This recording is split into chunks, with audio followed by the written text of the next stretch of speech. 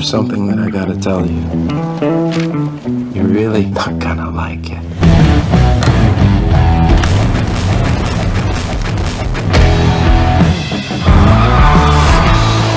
Your real name's Harry. Harry James Barber. And you changed your name because why? The FBI's looking for me because I robbed a bank in California. And? It's the biggest bank heist in U.S. history. Look it up. I'm gonna rip off the President of the United States. It doesn't get any bigger or better than that. Seemed like a good idea at the time. How much are we talking here? As much as 30 million. I'm in. Yeah, you're in. Can I hug you? Check this out. You see that building? That's the bank. What's that for? We gonna crush some grapes? That's a hot tub. What's a hot tub?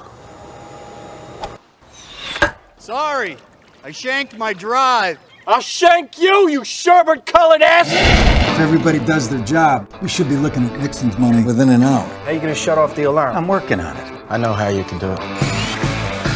Fire in the hole. Do it. Hey, look at this! It remains.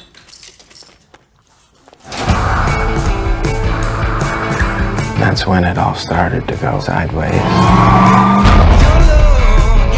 456 boxes smashed open. They were obviously looking for something specific. He's a crook, and crooks don't know how to stop when they're ahead. You never told me your dad was the sheriff. Why this bank? Why these safe deposit boxes?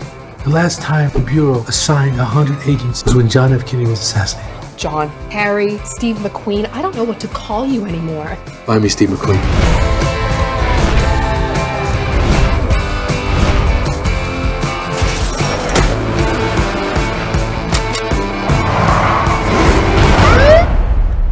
What's your name again?